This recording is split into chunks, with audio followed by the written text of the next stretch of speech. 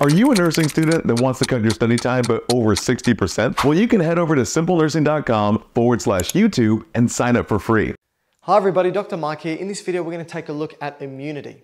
Now remember, there's two arms of the immune system. There's the innate arm and the adaptive arm. When we look at the innate aspect of the immune system, it's non-specific and it doesn't develop a memory. So it doesn't matter whether it's a bacteria or a virus or a fungi, it's going to attack it the same way and no memory is developed. So it doesn't remember attacking that virus or bacteria if it happens again.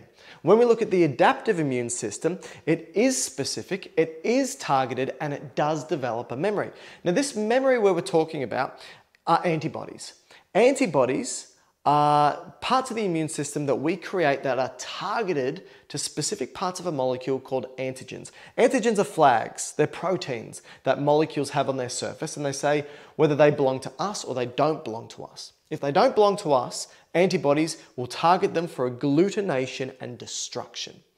Now, this memory of antibodies that we develop is called immunity, and there's 4 different types of immunity. That's what I want to go through with you. The first type of immunity I want to talk about is that of active immunity.